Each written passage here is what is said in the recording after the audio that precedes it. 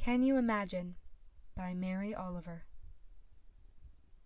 For example, what the trees do, not only in lightning storms or the watery dark of a summer's night, or under the white nets of winter, but now, and now, and now, whenever we're not looking.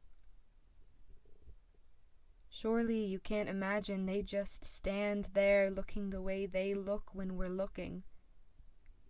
Surely you can't imagine they don't dance from the root up, wishing to travel a little, not cramped so much as wanting a better view or more sun, or just as avidly more shade. Surely you can't imagine they just stand there loving every minute of it.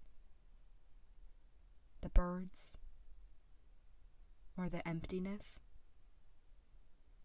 the dark rings of the years slowly and without a sound thickening,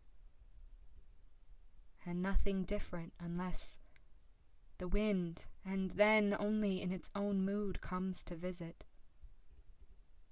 Surely you can't imagine patience and happiness like that.